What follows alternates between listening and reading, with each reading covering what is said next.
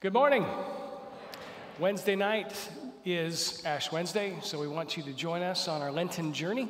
That's a journey between Wednesday and Easter, and just join us for that. It's a great time of worship and pressing into the Lord. Tonight, I want to talk about, today, I kind of got those words mixed up. Did you hear that? Tonight. I made up a word. It's today and tonight. It's tonight. Okay, there we go. Okay. I'm going to talk about where do you go to find what you're looking for. And the title of the sermon was going to be aimed at singles, and I totally had intended to do a sermon aimed at what the Bible says to those of you who are single. And if you find yourself in that neck of the woods, there was single, there was divorce, there was single that don't want a spouse, there's single that do want a spouse, there's single that have been, there was a lot of different kinds of singles, and I thought, maybe if the Lord can use something I'm going to say today about some single ladies in the Bible that we find, and maybe it'll be a help to you. And it's a little different style of sermon, so kind of go with me. If it stinks, I won't do it next week, I promise. But I want to tell you some stories. Instead of reading the Bible stories to you, I'm going to tell them to you, and we're going to talk through what that means to us because we want to find what it is we need. Where do you go when you need to get what you're looking for? And we're going to start with a guy named Abram. Abram was in Genesis chapter 12. He was a guy that God told Abram to go. I got one of these legs shorter than the other. I got to fix that. I'm a little dyslexic here. Dyslexic, OCD, whatever you call it. I don't know. There we go. I think it's OCD on that, isn't it? All right. So Abram, God says, go into the land I'm going to show you. I'm going to bless you. In other words, leave your home, pick up and go. So he did. And God made a covenant with Abram, and he changed his name to wait a minute. Abram. Ooh, I messed that all up. Start over. Okay. Abraham. All right? So his name was Abram. We added a syllable. What's the syllable for? That's the name of God in their language. Remember, God, when he made a covenant with Abram, changed his name to Abraham. And that was the presence of God. It was the name of God. And then God took on Abram's name. From here on out in the Bible, after this Genesis 12 moment, we call him the God of Abraham. Isn't that neat? That whole covenant thing, that's a whole other sermon. But anyway, Abraham's getting old. And he's got a wife who's named, I'm dropping things, who's named Sarah, and they don't have any kids yet, but yet God had promised them kids. He's 100 and she's 90 years old. No kids yet.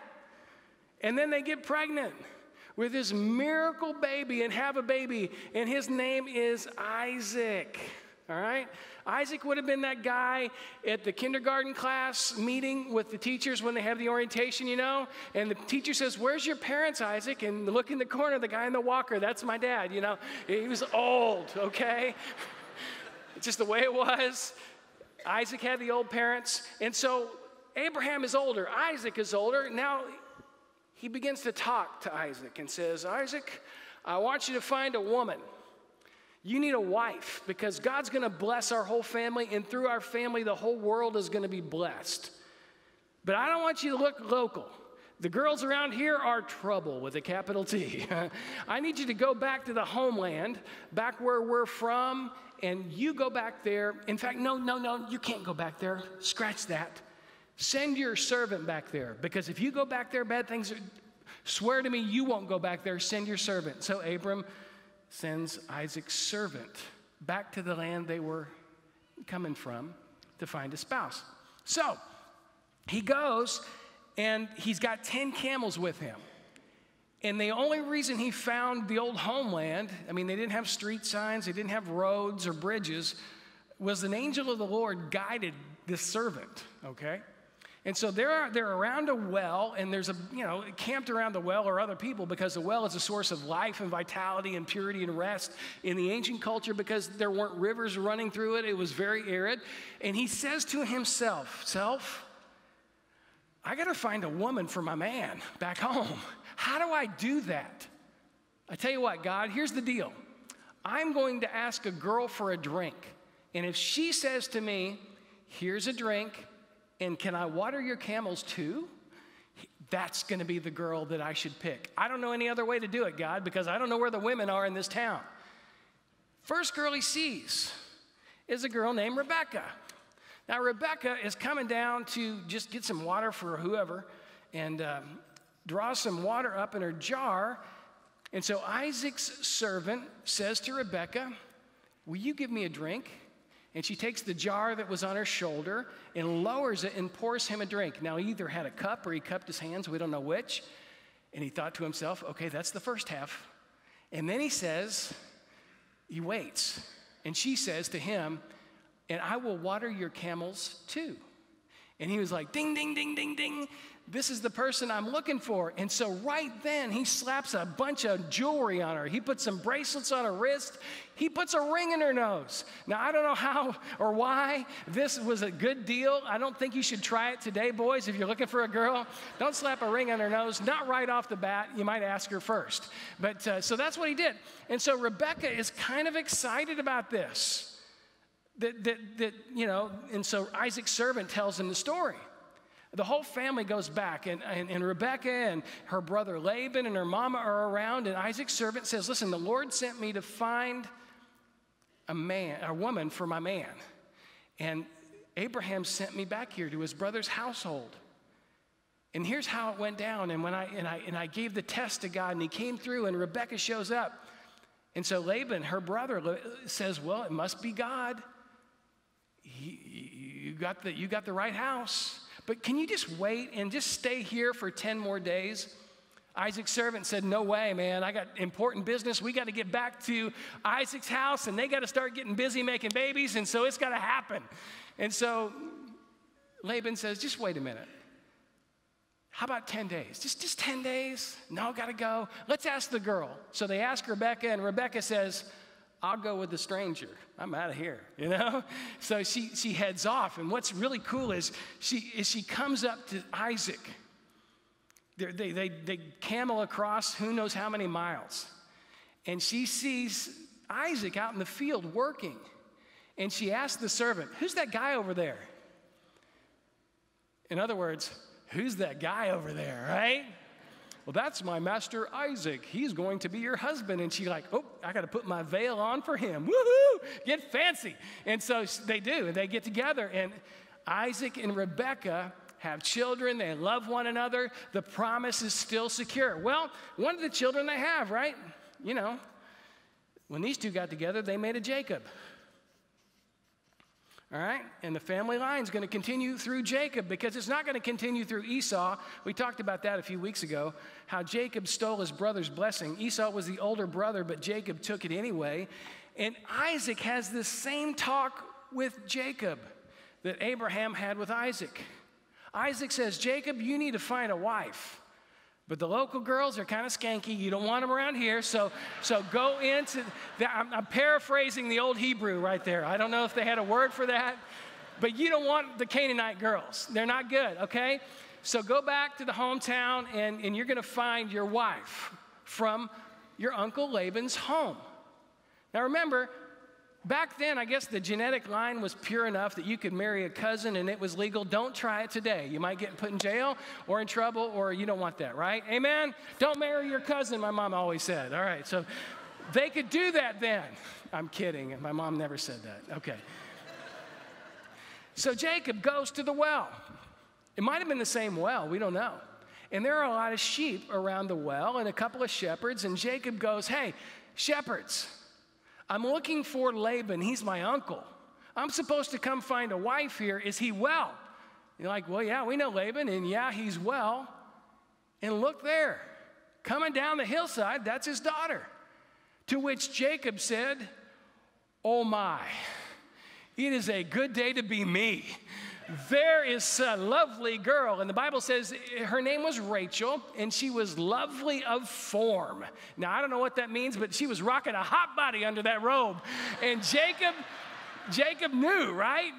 She's the one, and he went overboard. Now, guys, again, I don't say that you should do this on a first date for you single guys, but he broke down crying. He wept aloud. He was like, oh, the girl of my dreams. I didn't know what I was going to get when I came here. And look at this. Oh, my gosh, you are God, you know. So he was enthralled with her. He goes back to the house because Rebecca's excited. She's never been wept over. I mean, she had guys pull up in a limo and all that, but never did anybody cry on a first date. Can you imagine how Rachel felt that moment, right? All right. So she takes him back home and introduces him to Dad, Uncle Laban. And Laban's been down this road before. A generation ago, his sister Rebecca got married off because of the well. And now his own daughter is meeting some stranger that says he's Rebecca's son. So he's my nephew? Okay. I'll invite him into the house. He was excited to have Jacob around. Jacob was excited to work for his uncle Laban because he loved Rachel and looked at her and thought, man, there's my future. And Laban said, Jacob, what do you want? You got to get paid. I mean, even though I'm a relative and you're not going to work for free. And Jacob said, the only thing I want is, Rachel, I'll work for you for 7 years. Woo! That's a lot of love right there, right? Can you imagine having to wait 7 years, going to the father of the one you married, some of you men? And you're like, yeah, I'll give you 7 years of my best labor. Okay, so he did. And the Bible says those 7 years went by like it was a day. It was so awesome to be around his girlfriend. So, on the wedding night, Laban pulled something that is a little PG-13, so kids, you might want to close your ears, okay? All right, so I'll put this delicately. Parents, you can fill in the blanks when you get home, okay? Laban has another daughter named Leah. And somehow, I don't know if Jacob got so lit up he couldn't see straight or what on the wedding night. But Laban snuck Leah in the tent rather than giving Jacob Rachel like he wanted. And so apparently Jacob became one with Leah. And in the morning, he wakes up and he doesn't see Rachel, he sees Leah. And the Bible says that Leah had weak eyes. That's the only description. Rachel's got the hot body, Leah's got weak eyes. And that's who he ends up with. And he's like, what have you done to me? I gave 7 years for Rachel and you gave me Leah. And then Laban says, well, you know, around here, a boy's got to take the oldest daughter first. It's not our custom to marry off the youngest before the oldest, so you're going to have to deal with it. In 7 days, I'll give you Rachel if you'll work for me another 7 years. Laban was a trickster, and Jacob was a trickster too, and he just got owned. But he was going to hang on for another 7 years because he loved Rachel so much. But Leah is another part of the story. You got Rachel, who was loved, and then you got Leah, who was still married to this joker, not by her choice, but she was unloved. And we're going to come back to her story in a minute. But all of this stuff got started at the well. At the well is where they found what they needed. And the well, again, is something where life and vitality and purity and rest happen. But you'll see this metaphor throughout Scripture in the Old Testament about where when people get what they really need, they find it at a well. And over and over and over, you'll see these narratives. And I'm pulling out this metaphor a little bit, and I think it might be a little bit of a stretch, but here's what I think. The well is our source in life. It's the living presence of God that presents to me everything I need in the moment I need it and not any sooner. Because God knows, do you know this? God knows what I really need. Say amen. God knows where I am at all times, and God knows how to deliver what I need where I am. A lot of times you think, well, maybe God's forgotten about me, or maybe I'm not on his favorite list this week. But what I know is if you go to the well, if you go to the place where you find his presence, where you go to the source of living water, he'll give you what you need in the moment to get you to the next moment. God will never leave you high and dry. So when I'm disappointed by life, I go to the well. When I'm looking for answers, I get to the well when I'm feeling lonely or discouraged by this job. I go to the well. When I'm feeling worn out by life, I get worn out a lot, so do you. I go to the well. You see, there's a lot of things in life that are pretend wells. All right? I'll just start listing them. I need a spouse. I need a great job. I need a lot of money. I need a great vacation, right? It's like, if I get all those in a row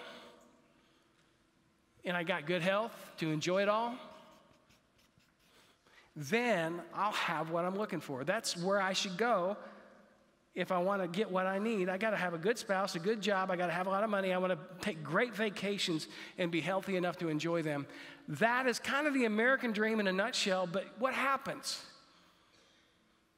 when you get those things? Have you ever noticed this? I don't care what kind of accomplishment have you ever set your mind on a goal, or you got that job, or that trophy, or that belt? You got the championship. You got what you thought would bring you fulfillment and keep you full for a long time. But what happens? You get that thing, and it doesn't scratch the itch entirely. It's like it's fun for a minute, but then you're like off to the next thing. You get a little money, you want a little more, right? You get a spouse, and you're thinking, wait a minute, they're going to complete me. It's Jerry Maguire all over again. You complete me. And then you get married, and you find out it's a lot of work. And there's still some holes. In fact, they make me mad. And you'll be inclined to think, if you're not careful, that you picked the wrong one. I better find another one. Because obviously, the first one I was wrong. Or the job that I have now. Man, it was great when I started, but man, I'm so mad at those people. I can't forget what they said to me. I can't forgive them for what they've done to me.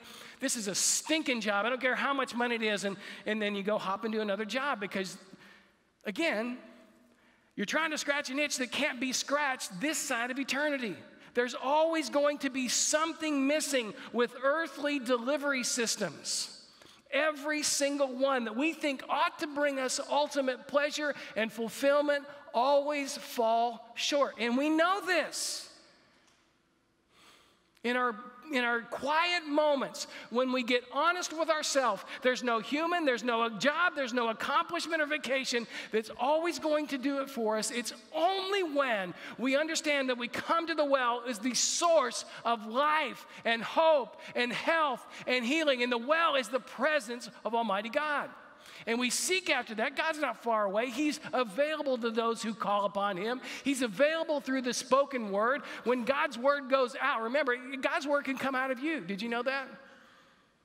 See, you can become a well for others when they're dry. Because when you speak God's words, out of your mouth comes living water. And the world needs living water. In fact, Jesus made it a point to wrap up the well narratives in John chapter 4. If you want to look in your Bible later, I'll just write it up here to see it. And he appeared at a well. All my art teachers are going crazy because I'm using 3D right now, right? That's a well, if you didn't know. There's a little rope and a little bucket and going down there. I'm in 3D, and I'm going through the bricks right now, okay? Well, teachers are impressed, all right? So here's Jesus, and he's sitting at the well. I'm putting the cross there just to symbolize Jesus. His boys are in town. This is a place called Sychar. It's a well. Again, there's no rivers running through here for people to get water. His disciples, John and the boys, are in town. Jesus is all alone. He's got a chair, so let's draw a chair. All right, there's Jesus on the chair. All right. Sitting 2 legs. There we go. All right, there's the butt. Okay, Jesus had a butt. Oh, okay. He's sitting at the well. And a woman comes up, all alone. And Jesus says to her, "Woman, would you give me a drink?" Sounds eerily similar to something Isaac's servant said thousands of years before. "Woman, would you give me a drink?" And she looks at him and says, "We're in Sychar. That's Samaritan territory, and you're a Jew. You guys, we don't talk. Why are you asking me for a drink? You think I'm unclean, like I'm an animal or something, right?" And Jesus said to her, "Woman, if you knew who just asked you for a drink, you would have been asking him for a drink. And he would have given you living water. And you will never thirst again if you get this water. Well, how do I get that water? How are you going to get that water? You don't even have a jug and a rope. And Jesus began to talk to her. Listen, the kind of water I give, a person would never thirst again. In other words, I'm the source. He's speaking these words, and then she's kind of clicking with this conversation saying, okay, so you're saying you're like God.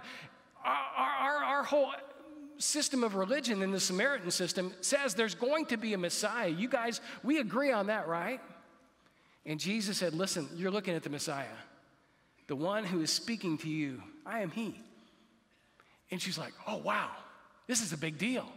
And Jesus said, go get your husband. Let's talk about this some more. At which the woman said, well, I don't have a husband. And Jesus said, you're right. You've had 5. And now you're living with number 6. And she's like, whoa, how did you know? I can see you're a prophet. In fact, I'm taking off, running into home. She runs back to town and comes back out to the well. And she comes and announces when she gets to town, she says this, come see a man. Come see a man. To which all the women in the town are going, shut up. You've had 5. It's a small town. You've taken our husbands. Now you're going to tell me there's another man that's going to make you happy? She said, come see a man that told me everything I'd ever done. In other words, come see a man who really knows me. And he doesn't seem to condemn me, which is kind of wild. And he doesn't want anything from me. Come see a man. And they all come out to town and they hear the words of Jesus and they begin to drink from his words like they're drinking from a fire hydrant. And at the end of the chapter it says, now we don't believe in him because you said, we believe because of what we heard. In other words, not only did the woman at the well get filled with living water, so did every person that connected with Jesus. They had dropped their rope in that well for years and they had always come up with water, but nothing ever would last to fulfill what they needed until they met Jesus. Now, I'm here to tell you today, he is the source you need. You don't need the someone, you need the source. So stop looking for a someone to fulfill and pin all your hopes on for your future. You need the source of life, not another life in your home. Now, if you get 2 people committed to Jesus, committed to the source, and they hook up and get together, it is heaven on earth, folks. That's what God has designed marriage to be all about. That when 2 people who love God and love one another create life, out of love flows life. Isn't that cool? That's what God has designed for marriage. And a lot of times marriages break down when we pin so much on a marriage that it can never do. And that's why they always like, man, I got to find another one. I got to find another source. But when you have the source and you have the source coming from you, you know how to forgive. You know how to let go of things. You know how to get along with people. But it takes 2 people seriously committed to God and committed to one another to hang on through hell and high water. Because what happens in marriage? Hell and high water, right? You don't believe it, just ask around the folk that have been married a while. How did you stay together? We stuck together. That's what you do, right? God is our source. And at the well, they found it. Don't look for success. Look to the source. Don't look for a someone. Look for the source. You've got to reorient your mind and your heart and your life around the well. The well is not an optional part of your day if you think about it. The presence of God is not something you just get when people sing to you. The presence of God is something you seek after with all. You reorient your life about staying near the well. And then you let the well water come out of you. See, the Bible says, is anyone thirsty? In Isaiah 51, 5:1, come and drink. It's always an open invitation for us to drink and to give praise to the Lord. To drink and give praise out of our mouth. And out of our mouth, the words of God become life-giving fountains for the people in our home. And I'm telling you, parents, if you're a parent in this room, and we talked about it last week, But if you could do one thing, the one thing that your kids need most, the one thing is they need to hear God's word spoken out of your mouth so that they can lap up that living water and ingrain it into their bodies and their souls and their minds. Instead of complaining about stuff, begin to praise the Lord in front of your kids. Let them know how much Jesus means to you and how much he's given life to you. And if you've never told your testimony to your children, they need to hear it. They need to hear what it was like when you came to Jesus. Even if it was as a child, they need to know your story. It's a life-giving fountain so that when they face the tough times in their life, they'll know how to deal with it. But let me come back to Leah's story, because this is cool. Leah was the forgotten one. She was the throw-in in the deal. Not fair to be Leah. Laban was a bad man to do that to his daughter. And she was broken by life, decisions of others that she couldn't control. Many of you have been broken by life. Other people have hurt you, and there's nothing you could do to stop it. And so she thought through childbirth that she would regain that thing that she needed. And here's her story in Genesis 29, verse 32. Leah became pregnant and gave birth to a son. She named him Reuben, for she said, "It is because the Lord has seen my misery. Surely my husband will love me now." And you just ache for her, don't you? She conceived again, and she gave birth to a son. She said, "Because the Lord heard that I am not loved, he gave me this one too." So she named him Simeon. Again she conceived, and when she gave birth to a son, she said, "Now at last my husband will become attached to me, because I have borne him 3 sons." So he was named Levi. She tried 3 times to name her children through the pain that she was feeling. She wanted everybody to know, man, this is going to be it. This is going to be the one. And she waited for months with that life growing inside of her. And her mind was fantasizing the moment that Jacob would come to her and hug her and embrace her and say, "I'm sorry. I should have loved you like I should have loved you the whole time. I know I love Rachel, but I love you too." There was no room in Jacob's heart for that. But Leah longed to be loved. But it didn't come. But look what happens in this last verse. She conceived again. And when she gave birth to a son, she said, "This time I will praise the Lord." And I don't know where you're at in life. So she named him Judah. I don't know where you're at in life, but I got this moment in my heart here that some of you are really struggling.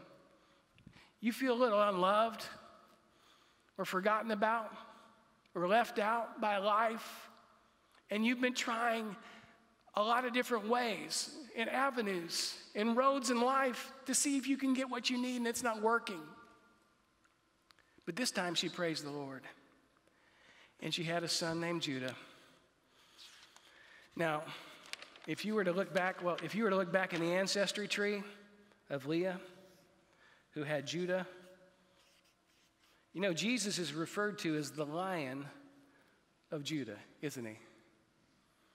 From the unloved one comes the one who loved us with all his heart.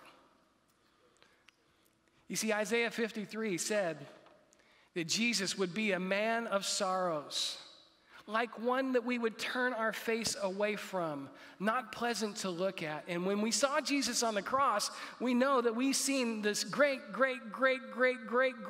of Leah who was acquainted with suffering and loneliness and despair.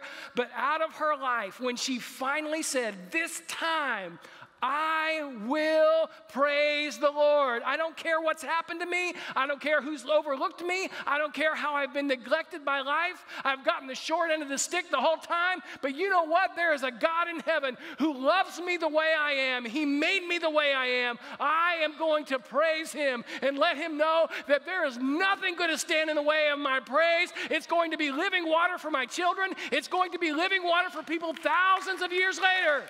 Here we sit. We sit in this room because a woman named Leah made a choice to praise the Lord, and in that moment, God changed history. I can use a woman like that. I can use a woman who doesn't need everything right in her life before she praises me, and I'm going to bring the Messiah from her. Because that's the way life was meant to be lived, with me as the source. He is our source of life, folks. Don't ever forget it. Don't walk away from him. You got to run to him. In just a moment, I want our band to come up. Come on up, band. Is your spirit dry today? You might need to come kneel at the well, up in the balcony, online, in your living room. Is your soul in despair? Do you feel left out and useless to the world? Maybe you just need to come to the well and kneel in prayer. Do you have a physical need, something that needs fixing that's broken right now? You might need to come and pray with some of our intercessors down here, some of our staff, because that's the well, folks. It's the source of life. It's the place where you get what you need. And Jesus is waiting. Would you stand with me? Father, I thank you for the Bible and how it shows us a different way of interpreting life. It keeps pointing us back to the living water, and we keep putting in substitutes, from popularity to great pictures on Instagram. And all that, none of that satisfies for very long, Lord. And we know that you're the source, but we keep rolling past it and trying to name things that'll make us happy, and it hasn't worked. So for every person in this room that feels dry, lonely, afraid, worried, ashamed, Lord, give them the courage to take a step out of their seats and come kneel in your presence. And Lord, we thank you for this day. The well is here for anybody that will come and drink. In Jesus' name, amen.